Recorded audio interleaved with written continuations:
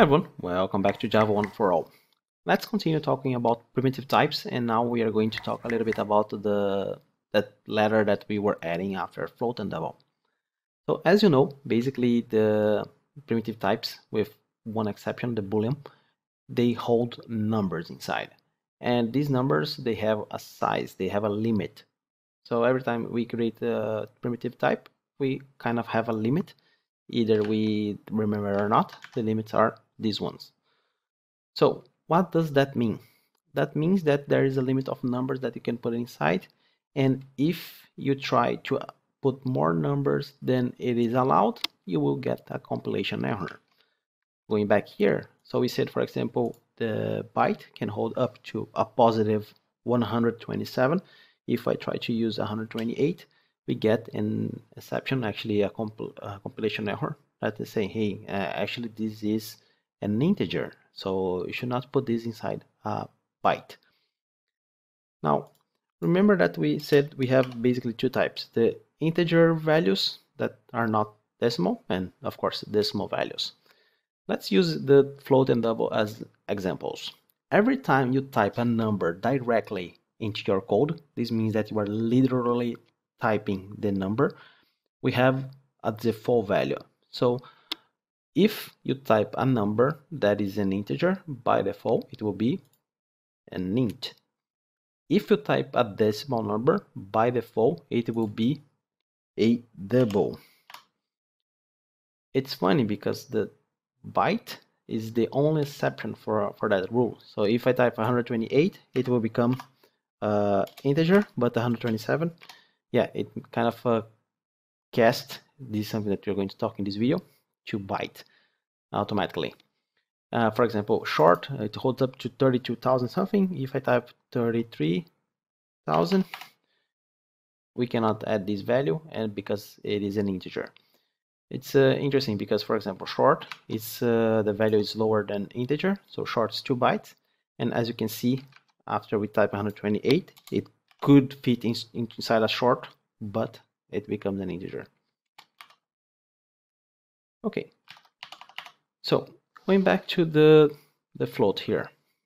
If you are typing a decimal number, you have to be explicit if they are not double.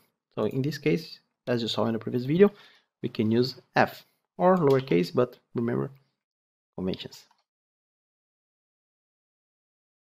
Now, what happens if I try and I would like to force the numbers inside a different type? Well, we have something that we call cast. And by casting, you are telling the compiler, I know what I'm doing, trust me, and go ahead. Let me give you one small example. Let's use the H here. Let's say that we have someone that's kind of immortal. Let's keep typing here until we get an error saying that this is too big for integer. Okay, so this is a long number, and I will force this to become a long number by adding L. Remember, every time you type a number, it's basically int. So if you go above what integer supports, it will tell, hey, this is way too big for an integer. So this is actually a long number. And now we have another error that's saying, this is long has more space in memory, and actually integer don't have that much space. You cannot do that. But as you are a smart developer, you are going to say, hey, I can do it, and I would like you to force this guy, and I know what I'm doing, I trust the behavior, to become an integer. So basically, when you cast, you are forcing the compiler to do something that it probably will cause you problems. And you see the H here? Look, the number is this one. I have no idea how big is this, but you will see that the results will be completely different. And this is the value you get. And why is that? Because you are using way more space, way more bits that you can put inside your integer space. So basically, remember the bucket with water and the glass? This is what is happening. The compiler is basically saying, okay, since you told me to do this, I will just throw out some bits here and I will put whatever is left.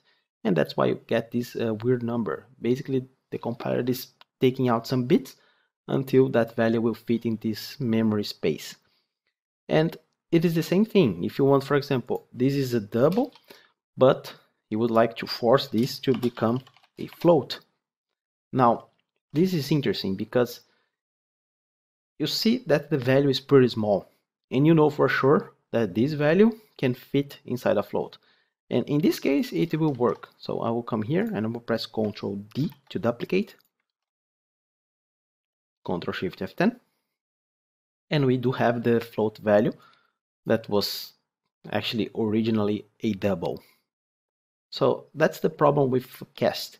You need to be sure of what is happening. If you force and things are not exactly the way you expect, you will get weird behaviors. So one really nice example is, as I said in the previous video, is the Gangnam Style video on YouTube. If you do a quick Google search, you will see the weird number that was showing up there when the variable blew up. Another example is, remember that I said all the values except the float and double are integers, and the float and double, they hold decimal numbers. We can do the same cast. For example, I will say here, I'll give a small value, 155.35. And I will say, okay, this is a double, you know for sure this is a double. And I'll say, I would like this to become long. It could be integer as well. So what happens when you do this decimal to integer? Let's see. You are going to see the compiler will basically just ignore everything that's after the dot. So all the decimal values will be ignored. But if you have a really big decimal number and you try to put in an integer, it's going to remove the decimal value plus some bits. So this is how the casting works. Well, I think that's enough information for one video. Let's continue in the next class. See you there.